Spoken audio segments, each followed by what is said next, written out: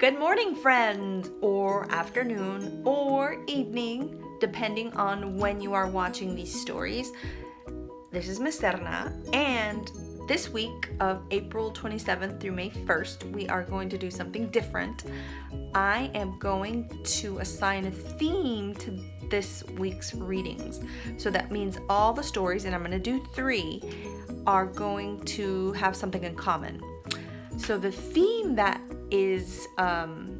I have for this week's stories the theme is large creatures. So all of the stories are going to have a large creature in them. And I hope that you are excited to find out which large creature I'm going to read to you about. There's something flying in front of my face, but you can't see it. So the story that I'm going to read to you guys is called Gilbert in the Deep. Let me go get the story. I left it on the floor. It is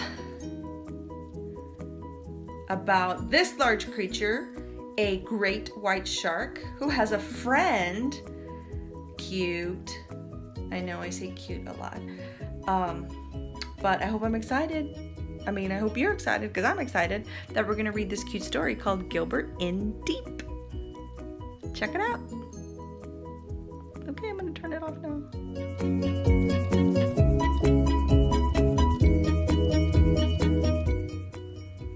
Gilbert in Deep by Jane Clark and Charles Fuge.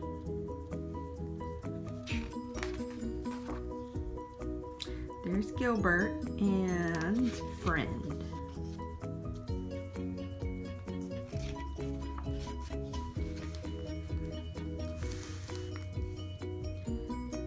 Gilbert, the great white shark, loved to play hide and seek with Rita Remora.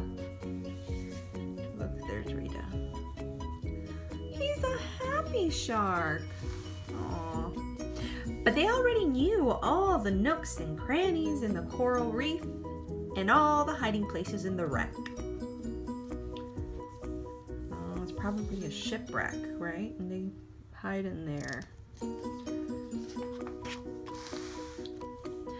So one day after school, Gilbert asked his mother, "Oh, Mom, can we go and play hide and seek on the other side of the reef?" "Go ahead," Mom said, "but be sure to be back before sunset and don't go over the edge." Gilbert and Rita swam off happily. And there they go.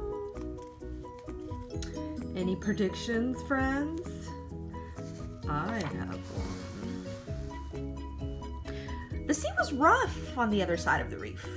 When Gilbert hid in the surging surf, Rita was tumbled and tossed by the waves. And when Rita hid in the swirling seaweed, Gilbert got terribly tangled. "Oh, I'm tired of playing hide and seek," sighed Gilbert. Let's swim off the edge and play hide and deep."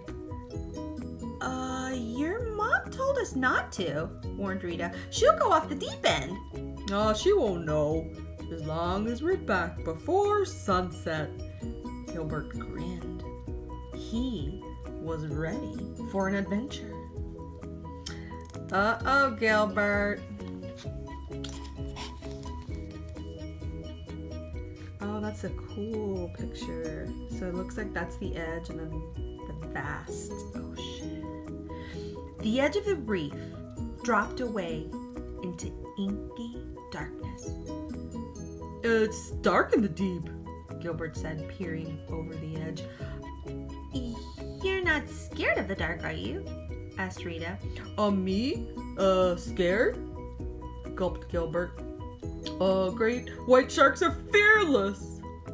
And they dove off the edge together. Whoosh. Above them, pale rays of watery sunshine silhouetted a shimmering shadow. "It's a ghost whale!" Frida froze in her fin. "Boo!" Gilbert shouted. The huge shadow broke up into glittering rainbows. It's only cuttlefish, Gilbert grinned at Rita. There's nothing to be afraid of. Down and down they dove through the deep, dark ocean.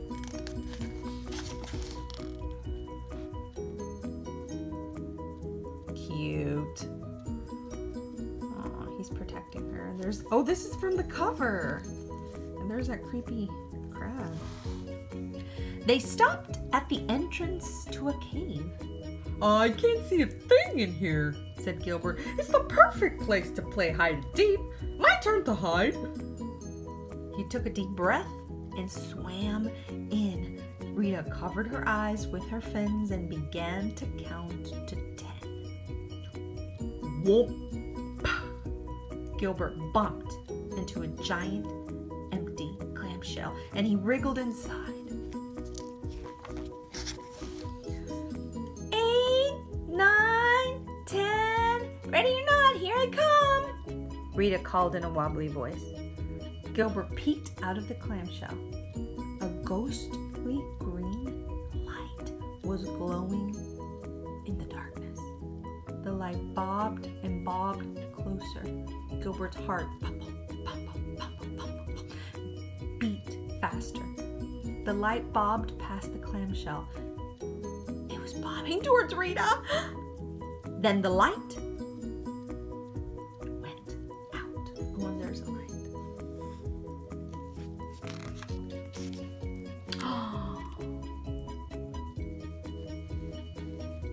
Gilbert's tummy did a somersault. He squeezed out of his hiding place. Rita, where are you?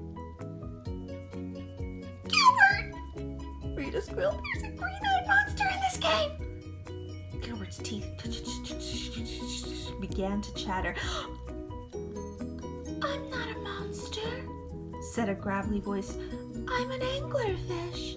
My name is Glowana. I can't see you, Gilbert stammered. It's much too dark. Well, why didn't you say so? Said Glowana.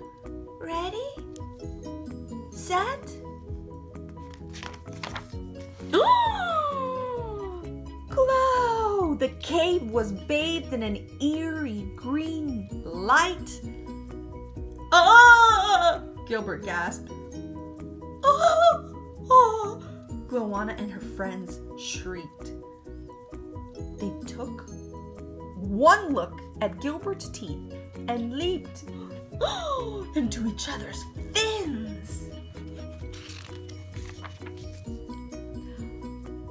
Rita crept back to Gilbert's side. Gilbert took a deep breath. Hello, Glowana, he sputtered. There's no need to be scared, said Glowana. Me scared?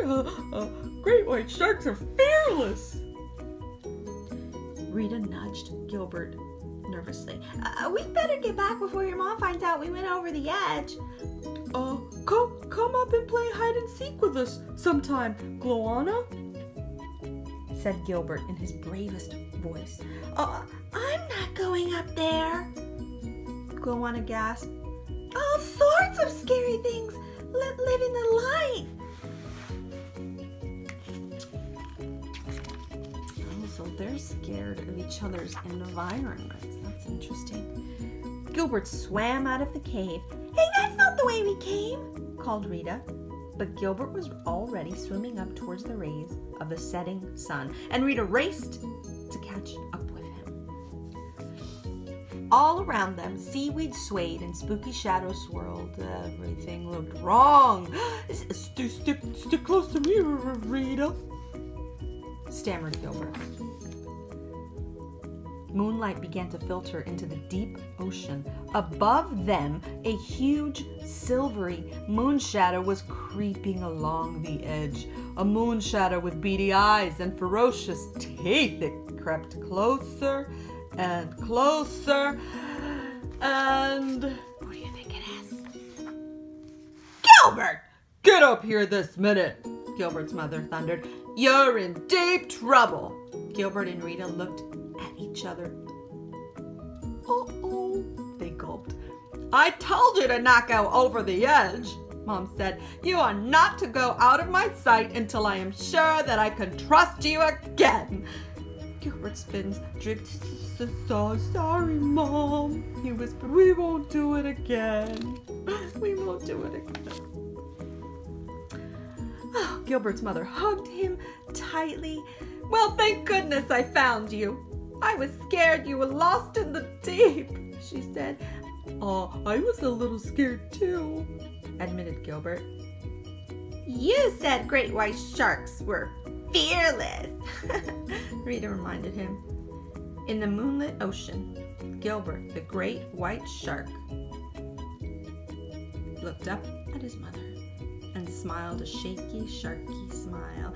Oh, we are fearless. Most of the time.